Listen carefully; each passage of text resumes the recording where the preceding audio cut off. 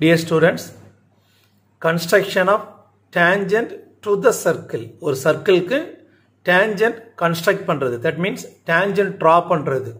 ஒரு சர்க்கிள் எடுத்துக்கிறோம், அதுக்கு tangent வரைகிறது எப்படின்னு சொல்லி பார்க்க போறோம். அதுல 3 methods இருக்கு. அதுல first method வந்து a point lies on the circle. ஒரு சர்க்கிளுக்கு மேல ஒரு பாயிண்ட்டை மார்க் பண்ணி அது through the point வழியா tangent வரைகிறது எப்படின்னு சொல்லி பார்க்க போறோம். Draw a circle of diameter 9 cm. அப்ப diameter 9 cm இருக்கிற மாதிரி ஒரு சர்க்கிள் ஒன்று வரையணும். Then take a point L on the circle. L on the circle. That means the point L lies on the circle. அப்ப 9 cm diameterல ஒரு circle வரையறோம். அந்த சர்க்கிளுக்கு மேல ஒரு பாயிண்ட் மார்க் பண்றோம். அந்த பாயிண்ட்க்கு நம்ம என்ன நேம் கொடுக்கறோம்னா L ன்னு சொல்லி நேம் கொடுக்கறோம். Then draw a tangent at the point L. நம்ம சர்க்கிள் மேல எல்லுன்னு ஒரு பாயிண்ட் மார்க் பண்றோம்ல, அந்த பாயிண்ட் வழியா நம்ம என்ன செய்யறோம் அப்படின்னா சர்க்கிளுக்கு ஒரு டான்ஜென்ட் வரையணும். இப்போ பாருங்க, இங்க ரஃப் டயக்ராம் ஒரு சர்க்கிள் எடுத்திருக்கிறோம். இந்த சர்க்கிளுக்குரிய டயாமீட்டர் வந்து 9 சென்டிமீட்டர் கொடுத்துருக்குறாங்க. நமக்கு சர்க்கிள் ட்ரா பண்றதுக்கு டயாமீட்டர் மெஷர்மெண்ட் தேவை கிடையாது, ரேடியஸ்க்குரிய மெஷர்மெண்ட் தான் தேவை. அப்போ ஆஃப் ஆஃப் த டயாமீட்டர் தான் வந்து என்னதுன்னா ரேடியஸ். ஸோ டயாமீட்டர் 9 சென்டிமீட்டர் கொடுத்துருக்குறாங்க. நமக்கு சர்க்கிள் ட்ரா பண்றதுக்கு ரேடியஸ்க்குரிய மெஷர்மெண்ட் தேவை. So radius which is equal to of of the diameter. So இதுக்கு பை 2 போடுறோம். அப்போ 9/2 which is equal to 4.5 centimetre. அப்போ R மீன்ஸ் ரேடியஸ். அப்போ நம்ம ஒரு சர்க்கிள் வரையும் பொழுது அதனுடைய ரேடியஸ்க்குரிய மெஷர்மெண்ட் எவ்வளவு இருக்கணும்னா 4.5 சென்டிமீட்டர். அப்போ ஒரு சர்க்கிள் எடுத்திருக்கிறோம், அதனுடைய ரேடியஸ் வந்து 4.5 centimetre.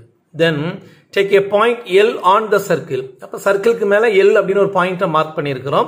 then draw a tangent through the point L or at the point L. அப்ப இந்த பாயிண்ட் L-ல நம்ம ஒரு tangent வரையணும். இதுதான் tangent. இந்த பாயிண்ட் L-ல ஒரு tangent வரையணும். இது center of the circle. This is a point of contact. That means இந்த L lies on the circle.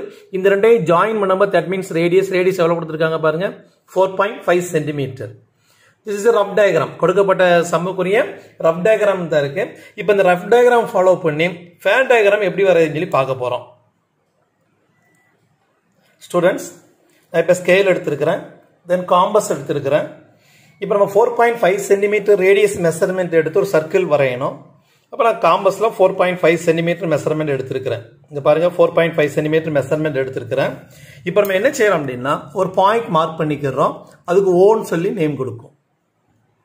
இப்போ இந்த ஓங்கிற பாயிண்ட்டை சென்டரா வச்சு இந்த 4.5 சென்டிமீட்டர் மெஷர்மெண்ட் ரேடியஸ் எடுத்திருக்கோம்ல, அதை வச்சு ஒரு சர்க்கிள் மட்டும் டிரா பண்றோம்.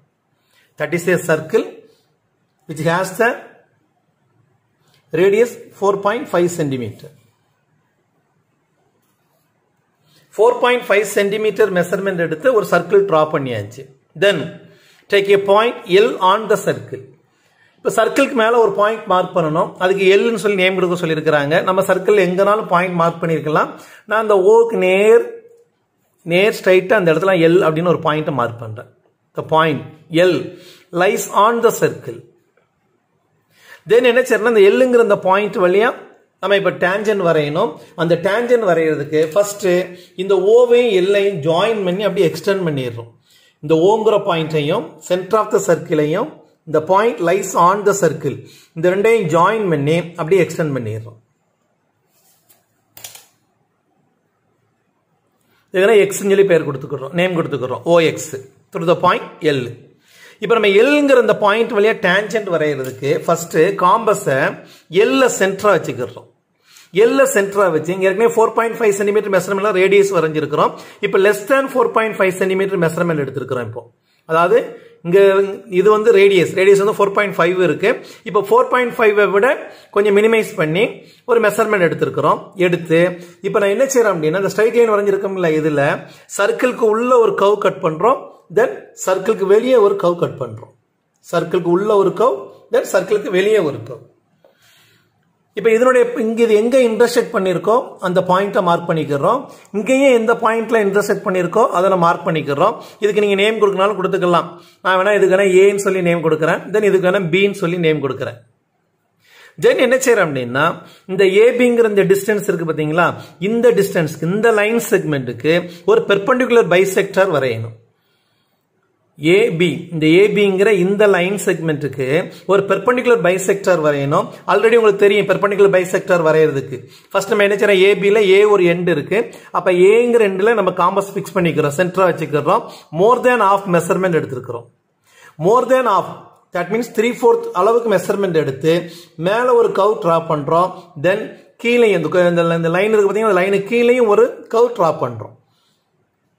தென் என்ன செய்யறோம் அப்படின்னா, இந்த ஏபில ஏ ஒரு எண்ட் இருக்கு, தென் பி ஒரு எண்ட் இருக்கு. தென் காம்பஸ் பிங்கிற எண்ட்ல பிக்ஸ் பண்ணிக்கிறோம்.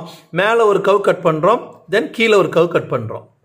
இங்க பாருங்க, மேல 2 கர்வ்ஸ்க்குரிய பாயிண்ட் ஆஃப் இன்டர்செக்ஷனை மார்க் பண்ணிக்கோங்க. இங்கேயும் 2 கர்வ்ஸ்க்குரிய பாயிண்ட் ஆஃப் இன்டர்செக்ஷனை மார்க் பண்ணிக்கோங்க. நான் மேல உள்ளதுக்கு எக்ஸ்ன்னு சொல்லி நேம் கொடுக்கேன்.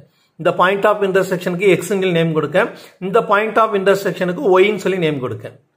இப்ப எக்ஸையும் ஒய்யையும் நம்ம என்ன செய்யணும், ஜாயின் பண்ணணும். அப்படி எக்ஸையும் ஒய்யையும் ஜாயின் பண்ணும்போது அந்த ஸ்ட்ரைட் லைன் வந்து இந்த எல்லுங்கிற பாயிண்ட் வழியா பாஸ் ஆகும். எக்ஸையும் ஒய்யையும் ஜாயின் பண்ணி ஒரு ஸ்ட்ரைட் லைன் நம்ம வரையும் போது இந்த straight line is passing through a point L. இப்போ கவனிங்க, இப்போ நம்ம ரெண்டையும் ஜாயின் பண்ணி இப்போ நம்ம ஸ்ட்ரைட் லைன் வரைய போறோம். எக்ஸையும் ஒய்யையும் ஜாயின் பண்ணி ஸ்ட்ரைட் லைன் வரைய போறோம்.